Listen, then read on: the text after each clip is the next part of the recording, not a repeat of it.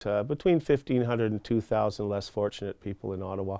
We do this at 4 community centres around town, City Living, and we provide them with a Christmas dinner with all the fixings, turkey, mashed potatoes, carrots, the whole bit. And all the cooking is done by culinary students that go to the community centre, see what a difference it makes in people's lives at a time of year that can be very tough on people. To be honest with you, it might not make them better chefs, but it's definitely going to make them better people. It's a feel-good, it's a chance to give back to the community, a chance to give back to the less fortunate. The food is, a lot of it's donated, and that which is not donated through Farm Boy is given to us at cost by Farm Boy. Rito Bakery helps out with, they give a lot of items. Costco is a big help to us. There's a number of different suppliers. Rogers TV lends us their trucks to run the food around. When people find out that Algonquin's involved, we get a lot of, it lends a lot of legitimacy to the programs. This year we worked with the Ottawa Breakfast Schools program. And it allowed, you're doing good work in the community, you're helping out, the students feel that they're helping out, and it becomes a real project and meaningful for them. They care a lot about their community. They're engaged in the community, they care about helping out. So if they have a project that is meaningful to them, is that it feels real world to them, there's consequence to the work, that if they do a good public service announcement and they can see 30,000 people went and watched their PSA, they know they're making a difference. We have to work hard to stay out of these silos that we get ourselves into. So having opportunities to network with other departments, people that you might see in the hall but never had a chance to sit down and talk to and say, what do you do?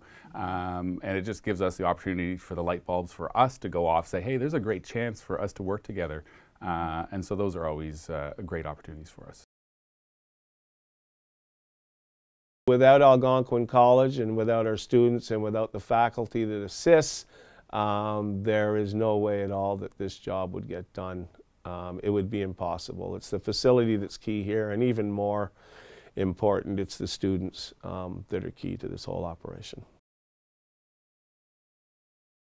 So oddly enough, I mean, it is funny, the charities don't really understand when they get picked, right? Many of them are excited about the notion of, so, we're going to have these students, they're going to be doing some fundraising for us, but what does that mean, right? Like, because many of them will say, students are great, but like, what's it really going to do for us, right? I mean, I remember talking to the charity we picked this year, which is the Valerie's Flutter Foundation, and I think they were hoping for $2,000. I think they were hoping that we'd do something and, maybe we'd raise a couple of $1,000s, which is $2,000 more than they had. So from their perspective, that's a win. And then we go, and they came to the events. They were really, really great. They were really engaged. They were super positive. They came to all our events. And night after night, they would come up to me at the end and they'd go, my God, your students are great. My God, your students are great. And they would, they would say, thank you for this. And I said, don't thank me. Thank them. Like from their perspective, they see, and what I really think is great, is that they see that there is not a disengaged youth. It isn't. This isn't young people not caring. It's young people not knowing what to care about or how to help, how to be directed to caring about the right things. We don't have a problem with young people in our country. They want to do so much, and they have so much energy and so much passion.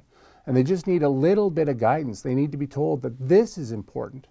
And when you do this thing, you will feel so much better.